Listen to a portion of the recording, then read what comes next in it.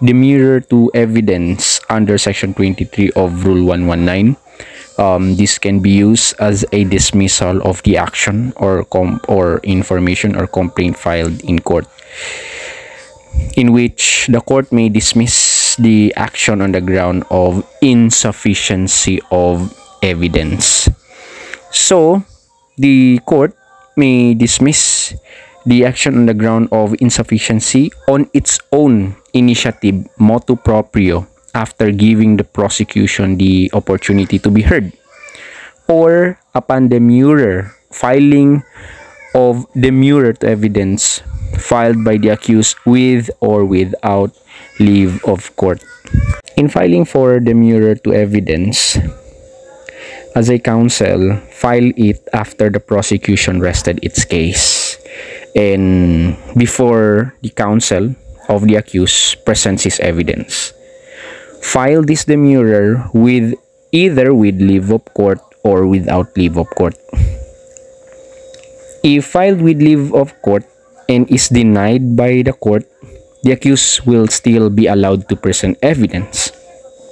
If filed without leave of court and is denied by the court, the accused will not be allowed to present evidence and the case will be submitted for decision. So be careful. So again, during trial, when the prosecutor is done presenting all his evidence and rested its case, that's the time before the counsel presents his evidence, file already a motion to demurrer to evidence. If filed with leave of court, the counsel may file motion to demurrer to evidence before he presents his evidence. But the demurrer with leave of court was denied. It shall not be reviewable by appeal or certiorari under Rule 65, but go with trial and present evidence. So still, the accused is allowed to present evidence if demurrer with leave of court is denied. What if demurrer without leave of court was denied? So the accused will not anymore be allowed to present evidence and the case is already submitted for decision. What if the demurrer to evidence was granted?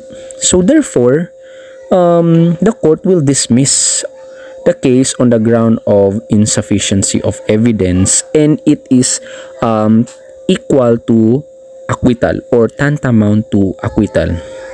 What if the aggrieved party wants to appeal the decision of granting them the motion to demurrer to evidence? So the prosecution's remedy is to file for certiorari under Rule 65. What if the court on its own initiative motu proprio dismiss the case on the ground of insufficiency of evidence? After the prosecution rests its case, the court may dismiss the action on the ground of insufficiency of evidence on its own. If you want to appeal on the decision of the court dismissing the case on the ground of sufficiency of evidence, so file it with certiorari under Rule 65. After the parties, prosecution and defense rested its case and submit the case for resolution by the court, it is already now the promulgation of judgment under Rule 120. Section 1 of Rule 120, judgment is the adjudication by the court that the accused is guilty or not guilty of the offense charge and the imposition on him of the proper penalty and civil liability, if any. So in judgment, it is now the court will tell whether guilty or not guilty and the proper imposition of penalty and civil liability. Take note that judgment must be written in the official language, personally and directly prepared by the judge and signed by him.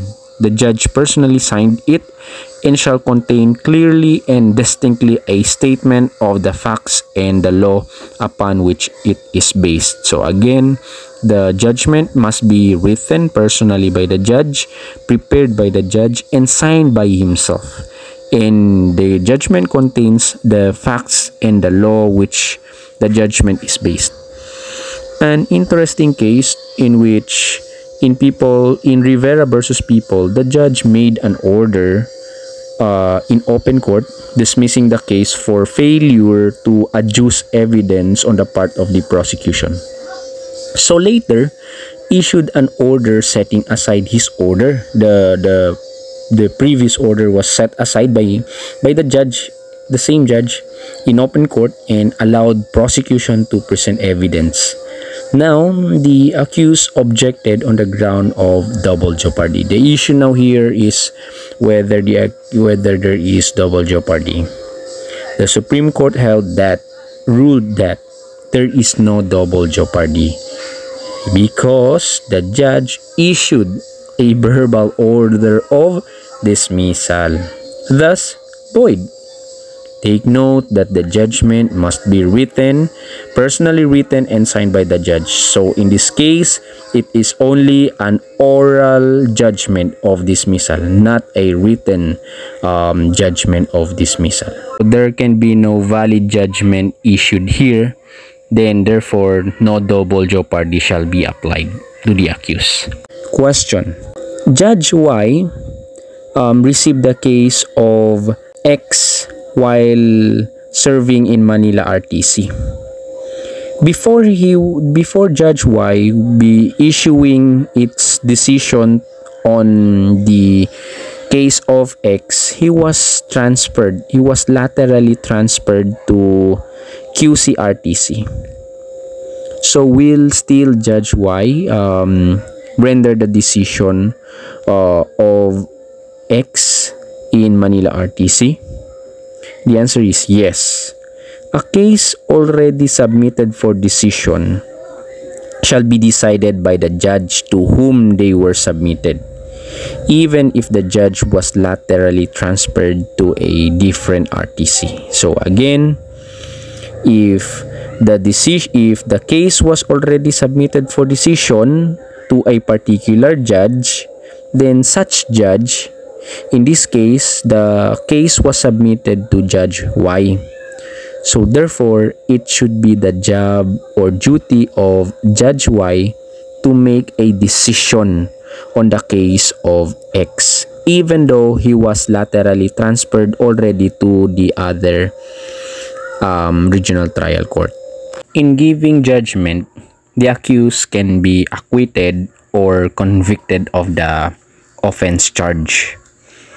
If acquittal or acquitted under Section 2 of Rule 120, the civil liability may still be awarded. Judgment shall state whether the evidence of the prosecution absolutely failed to prove the guilt of the accused or merely fails to prove his guilt beyond reasonable doubt. In either case, the judgment shall determine if the act or omission from which the civil liability might arise did not exist. So, when it comes in acquittal, it means to say the prosecution failed to prove the guilt of the accused. At the same time, the judgment shall also include whether or not there is civil liability arising from the act or omission filed against the accused. There are two kinds of acquittal. The first is the acquittal on the ground that the accused is not the author of the act or omission complained of. For short, the accused here is not the one who made the act or omission complained of. So therefore, there can be no civil liability attached.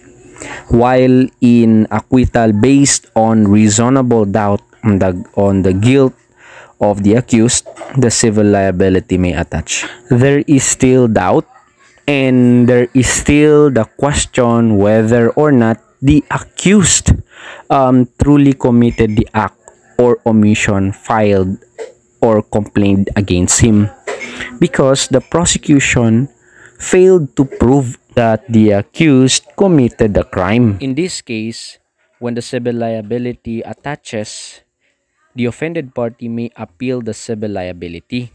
This is in Sanchez versus Far East Bank. Three categories of acquittal where civil liability arises. This is in Salazar versus People. First is the acquittal based on reasonable doubt. Second, court declared that the liability of accused is only civil.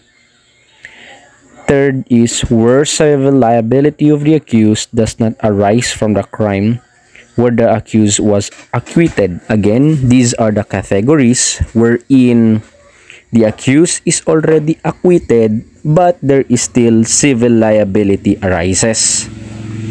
First is acquittal based on reasonable doubt. Second, the court declared that only civil liability shall be imposed. In conviction, the judgment shall state the legal qualification of the offense constituted by the acts committed by the accused and the aggravating or mitigating circumstances which attended its commission. Second, it shall also state the participation of the accused in the offense, whether as principal, accomplice, or accessory after the fact. Next, the penalty imposed upon the accused and the civil liability or damages caused by his wrongful act or omission to be recovered from the accused by the offended party, if there is any, unless the enforcement of the civil liability by a separate civil action has been reserved or waived. So, if the judgment is conviction and you are the lawyer who is aggrieved by the judgment of conviction, study the statement, study the paper, and determine if there is sufficient and clear statement by the court of the legal qualification or the offense constituted by the acts committed by the accused, whether the acts constituted the offense charged against him, whether there is consideration of aggravating and mitigating circumstances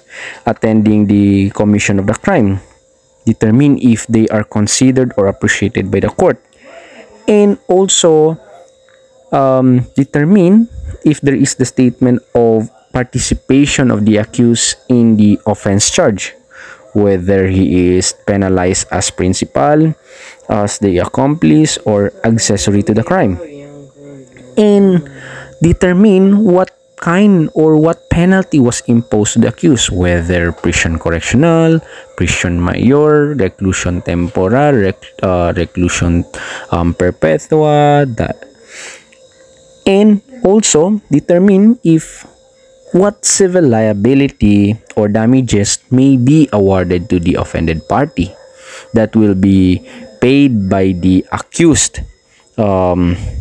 Determine if such civil liability is reserved or waived.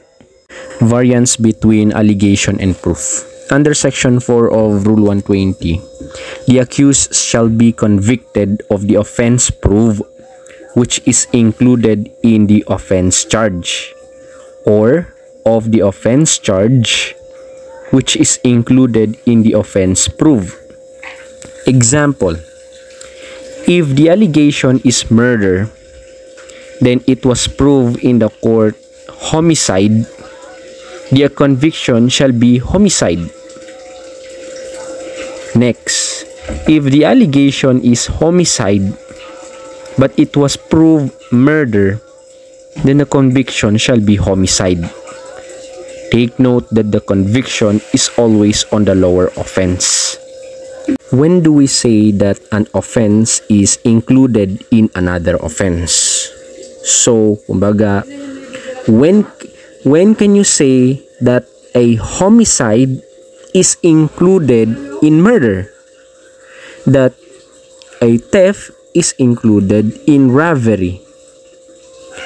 Under Section 5, Rule 120, an offense charge necessarily includes the offense proved when some of the essential elements or ingredients of the former, as alleged in the complaint or information, constitute the latter. So, it means to say, if murder is alleged in the complaint or information and some of its elements shall constitute homicide. And when homicide is alleged in the information, it shall be necessarily included in the offense proved, that is murder. So if the court proved that there is murder, the homicide as alleged in the information must be included in murder, because the essential elements of homicide shall constitute murder.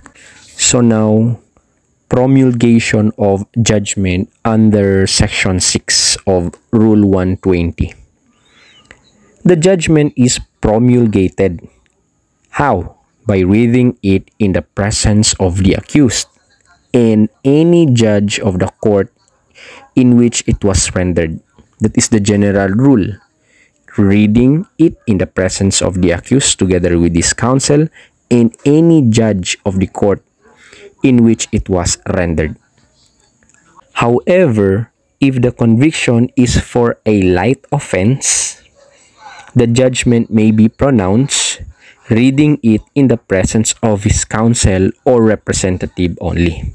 That is only for the case when judgment is for light offense, in the presence only of the counsel's accused or representative. When the judge is absent or outside of the province or city, the judgment may be promulgated by the clerk of court. How is judgment promulgated when the accused is detained? If the accused is confined or detained in another province or city, the judgment may be promulgated by the executive judge of the regional trial court having jurisdiction over the place of confinement or detention upon the request of the court which rendered the judgment. The court promulgating the judgment shall have the authority to accept the notice of appeal and to approve the bail ban pending appeal, provided that if the decision of the trial court convicting the accused change the nature of the offense from non-bailable to bailable, the application for bail can only be filed and resolved by the appellate court. So it is now the job of the executive judge of the regional trial court, upon request by the court issuing the judgment, to promulgate the judgment to the detainee.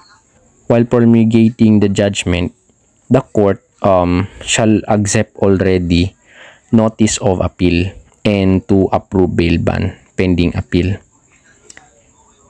As a limitation, if the decision of the trial court convicting the accused change the nature of the offense from non-bailable to bailable, so therefore the application for bail shall be resolved and be filed already to the appellate court.